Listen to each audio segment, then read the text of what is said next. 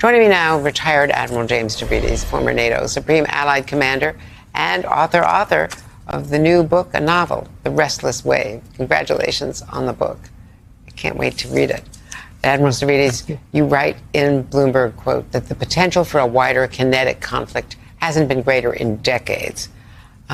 We're certainly seeing it, feeling it, and the U.S. doesn't seem to have any real influence over what Israel will do.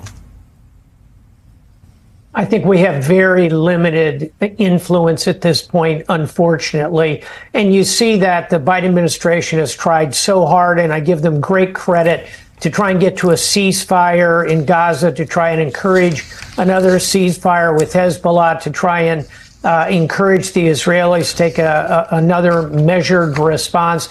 I just don't see that happening at this point. Israel is going to hit back and hit back hard, and then the ball will be in the Iranian court to see if this thing does turn into a wider war. It's very worrisome, Andrea. Well, Iran says that they will retaliate, so then you have tit for tat, and by definition, you could end up in a wider war. Do we know what Netanyahu's endgame is? Is it to take out, I'm not sure they could not take out the nuclear program without U.S. help, which the U.S. has said is not forthcoming. But they can ding it, they can do things, to slow them down in terms of attacking some of those sites, even if they don't get the underground fortresses. Yeah, your analysis is spot on. I think there's three big potential target sets here. One, you mentioned, the nuclear sites.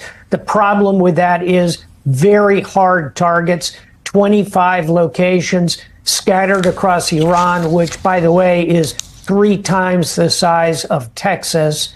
Number 2 set of targets would be the military-industrial complex. Here, I'd go particularly after the ballistic missile production facilities. That would be quite proportional to the attack that they received from Iranian ballistic missiles. And number 3, the energy facilities, go at the economic heart of Iran. I think that's the conversation occurring in Jerusalem right now.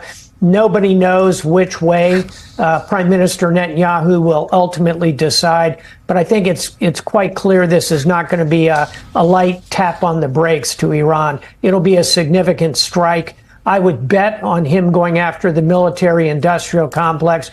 Can't rule out an attempt at the nuclear or at the energy. And if it is the energy sector, as we were just discussing earlier here with Douglas Holtz-Eakin and Mike Froman, there's a lot of overcapacity right now in energy, and the U.S. and Saudis are prepared to ramp up production if they need to, but it still is destabilizing. Is the U.S. military prepared to protect and perhaps escort ships through the Strait of Hormuz, for instance? That's the key question. There is plenty of additional capacity to make up for whatever gets taken off the table by strikes against the Iranians. The worry is that Iran would then turn around and try to close the Strait of Hormuz. Andrea, they'd do that with mines, they'd do it with small boats, they'd do it with cruise missiles, potentially use submarines, particularly in the deep water at the far end of the strait. They have options. Could we stop them? Ultimately, yes, but it would drag the United States and our allies directly into confrontation with Iran.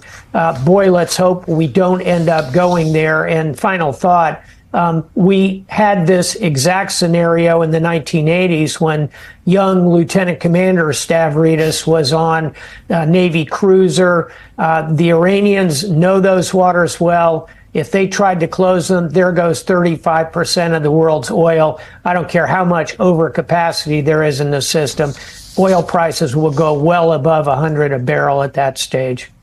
And one top official here told me last night that President Biden is basically in a political straitjacket at this point in the campaign, not being the candidate and not having leverage with Netanyahu and not really being able to put pressure on Israel. I think that's unfortunately a fair point to be made. What he does have is some pretty good lieutenants out there, if you will. Secretary of State Tony Blinken, Director of the CIA, Bill Burns, Jake Sullivan, National Security Advisor, very experienced former General Lloyd Austin over at the Pentagon. He's got some strong players in those cabinet posts. He'll deploy them. He'll try and control events as best he can. But as you and I agreed at the start, not a lot of real direct influence the U.S. can bring to bear here. Admiral Stavridis, thank you very much, and congratulations on the book.